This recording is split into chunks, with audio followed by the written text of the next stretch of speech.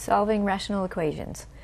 This is section 7.6, number 1, and for all of the rational equations we solve, we're going to use the same three-step process. First, we're going to multiply both sides of the equation by the LCD, and that'll get rid of denominators for us, and then we'll just have a regular linear equation to solve without any fractions in it. Then we're going to solve the equation that's resulting from that, and check the solution. And we're going to have to be really careful to check the solutions and make sure we don't get any solution that gives us a 0 in the denominator. And we'll see a few problems further on that'll give us this problem. Right now, the first few problems we do out aren't going to have that issue. But it's still always good to check your solution. Just make sure it makes a true statement when you put it back into the original equation. All right, so let's start with this one here. We have 19y over 6 minus 5y over 2 equals 4. First, we want to multiply by the LCD. Well, the LCD here would be 6. So let's multiply both sides of the equation by 6. When we multiply both sides of the equation, every single term in each side of the equation gets multiplied once by the multiplier. So that would give us 6 times 19y over 6 minus 6 times 5y over 2 equals 6 times 4. So let's go ahead now and do the cancels. 6 goes into 6, that's gone. 2 goes into 6 3 times, and nothing to cancel on the right. So now we're going to go ahead and simplify it. 19y take away 3 times 5 is 15 y equals 24, and we just keep solving the equation with the normal steps that we use. Combine like terms. 4y equals 24. Then we use the multiplication property to divide both sides by 4. Gets rid of the 4's. We get y all by itself, which is what we want. Y equals 6. And then for a check, we want to put this y equals 6 back into the original equation, which was 19y over 6 minus 5y over 2 equals 4.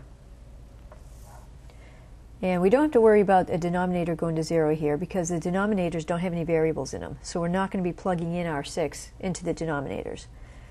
So we'll just put it in wherever we see a y. So 19 times 6 over 6 minus 5 times 6 over 2. The question is, does that equal 4? And it should equal 4 if this is a true solution. So let's do some canceling. Gives us 19 minus 15 equals 4. Yes, so it checks out. Y equals 6 is the solution. All right, let's try out another one. 7.6, number 2. And we're going to use the exact same steps here. Multiply by the LCD, solve the resulting equation, and then check the solution. And again, we have no variables in the denominator here, so we don't have to worry about a solution that's going to make a denominator go to 0, because the denominators are constant terms, constant numbers. Okay, so LCD would be 10. So let's multiply both sides of our equation by 10.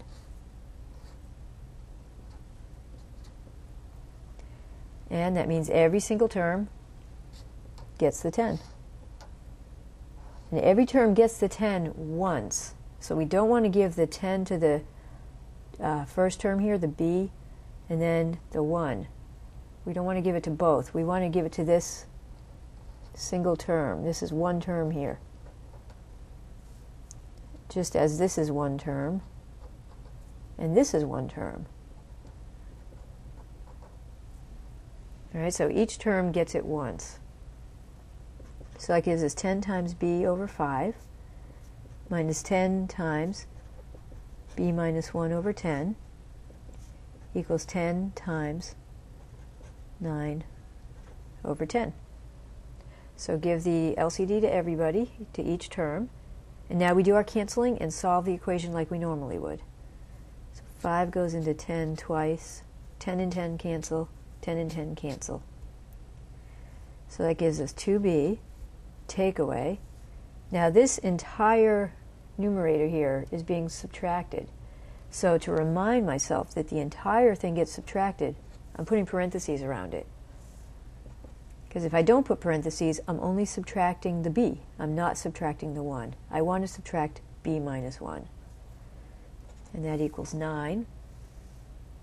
Clearing parentheses, 2b minus b plus 1, so watch the sign change there, equals 9. Combine like terms, b plus 1 equals 9. Take away 1 on both sides, and we get our answer, b equals 8.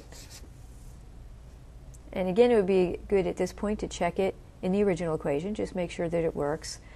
Again, we don't have to worry about the denominators going to 0 in this case because they have constants in the denominator. All right, so I'll leave the check for you. I'm going to go ahead and, I don't know if I can fit in one more problem. Let me see what the next one looks like.